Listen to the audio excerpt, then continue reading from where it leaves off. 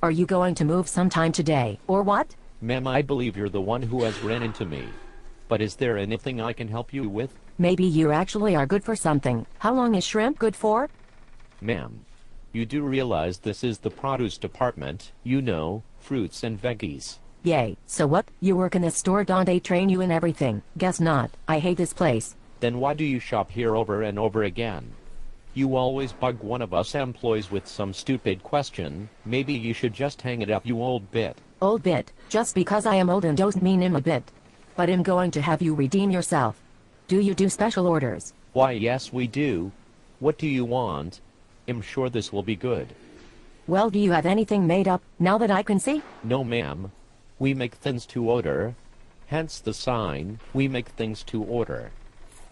Well, what kind of crap is that? You can't even be competent to do that. Lem just take a big basket with barrier and melons and whatever else. You're supposed to. You know what? Never mind. I don't think your old ass brain would be able to understand that anyway. Why don't you just leave? I would've just tried to go out over here. Ma'am, those are entrance doors. I don't care. I pay your salary. And I pay for your home care. Maybe I should stop, so I don't have to see you come in here anymore.